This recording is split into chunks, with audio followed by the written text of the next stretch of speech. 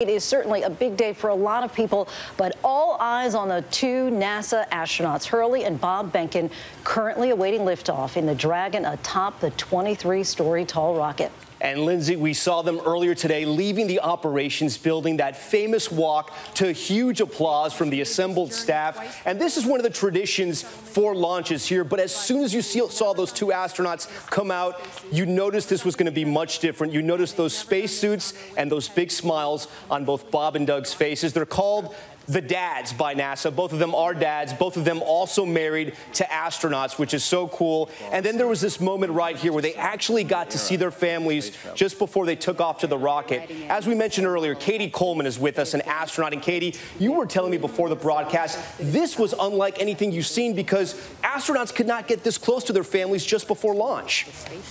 Well, it's great to see that this is a tradition that is really changing. And it used to be back in the shuttle program, you would actually say goodbye to your kids under 16, a week ahead of time. And the last time you see them is the day before, waving across a big giant ditch at the Kennedy Space Center.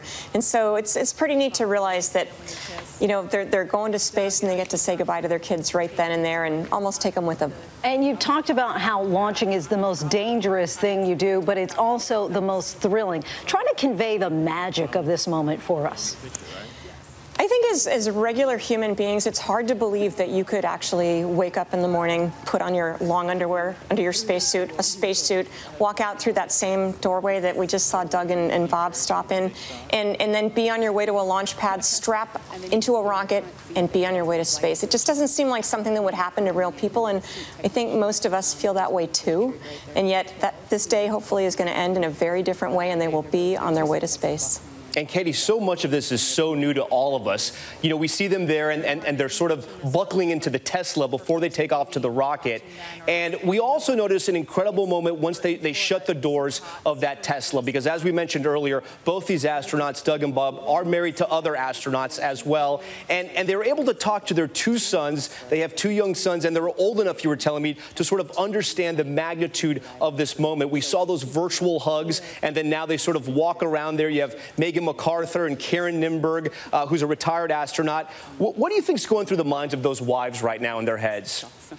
Well, I'll say I think it's generous of them to share this moment with us. I mean, it's a private moment, and yet they're generous enough to let us see too, and it makes us all realize that these are real people that are going. And I heard that sentiment talked about through people from NASA, people from SpaceX. It wasn't about this Demo-2 launch. It was, we're sending Bob and Doug into space, and Bob and Doug have families.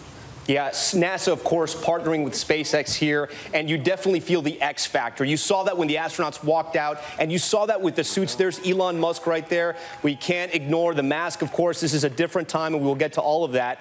But you take a look at these spacesuits. They were designed by a Hollywood costume designer. The team's checking them for any leaks and testing the communication systems. These suits were formed to their bodies, and founder Elon Musk meeting with the astronauts right there.